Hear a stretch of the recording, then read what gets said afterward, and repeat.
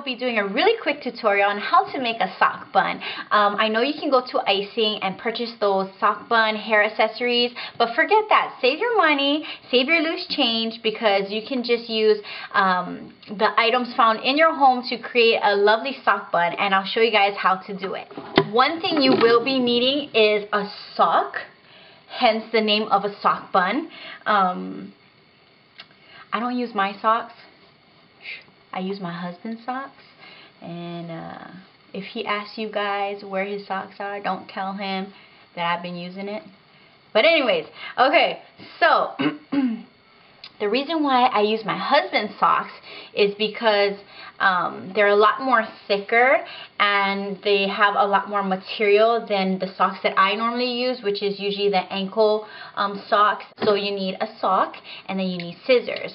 A quick tip is, if you do have dark hair, you might want to go with a darker colored sock, and if you do have a lighter hair, you might want to go with a much more neutral color sock. All you simply need to do is flip your sock upside down, and at the toe section you're gonna cut it off.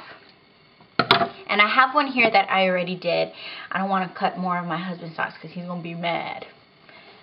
But here's the sock that I recently cut, and I cut off the toes, and all you simply do is put it through your arm like this, and you're gonna scrunch it up so it's gonna look just like a scrunchie, a really thick scrunchie, and set that aside. The next thing you're going to want to do is brush out your hair.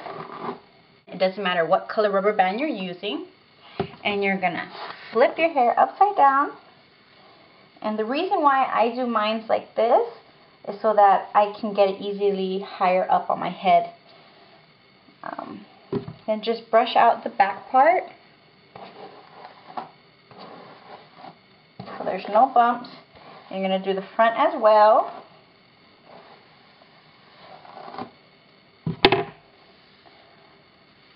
Then you're going to tie it as a high ponytail.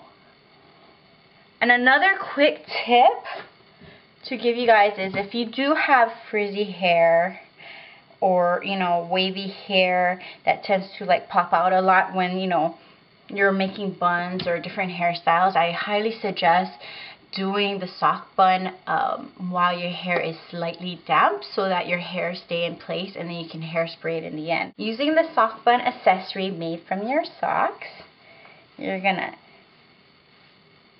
scrunch it over your ponytail just like so,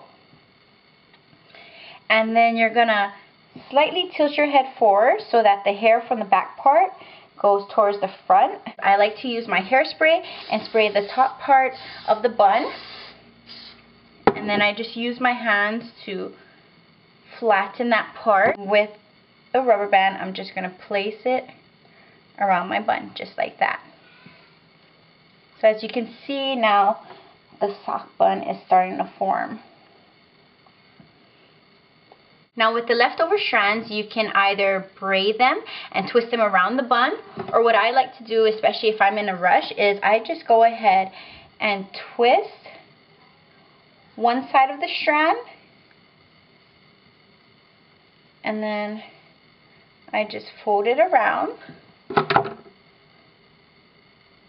And all you simply need is a bobby pin, and you're just going to pin it in so it stays in place. Then I get the next strand,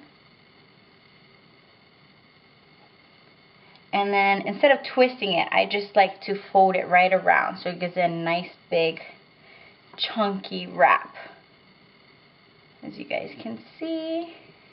And then I just go ahead and use another bobby pin and place that in. If your bun comes out messy, it's okay, don't worry about it. That's what hairspray is for. You can leave it messy, spray it in place. It's still a great look. Or if you want it a little bit more neater, like over here I have some baby strands that are hanging, I just go ahead and spray the back part, and I just use my brush and I just brush it in. And there you have it, a beautiful sock bun that you easily made straight from home without having to purchase any of those Claire's or Icing hair accessories. And this is what the back part looks like. The more you keep doing the sock bun, I notice it's quicker to do. I do my sock bun in literally like a couple minutes.